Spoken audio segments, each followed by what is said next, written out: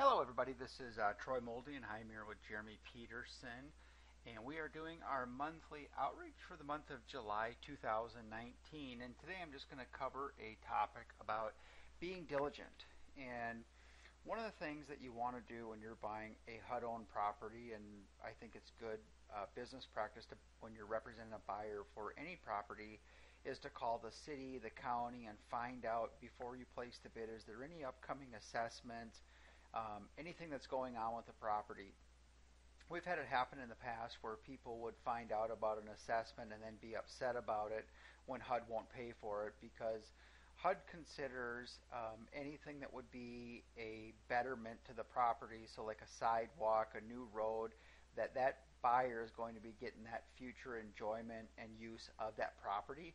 And so that is going to be that new buyer's responsibility that'll be prorated from the day of closing. And I think it's important to make those phone calls and just make sure you understand what's going on before you get into it. And when a buyer knows about it, usually it's not a problem, and then they're fine with it as long as they knew about it going in. So make sure you're always diligent and making the phone calls to the city, the county, and finding out is there anything going on with this property before you put your bid, so that your buyer can be fully informed. That's all I got for this week, guys, and as always, if you had any questions, you can reach out to us here. And I thank you for tuning in, and we'll catch you guys next time. Bye-bye.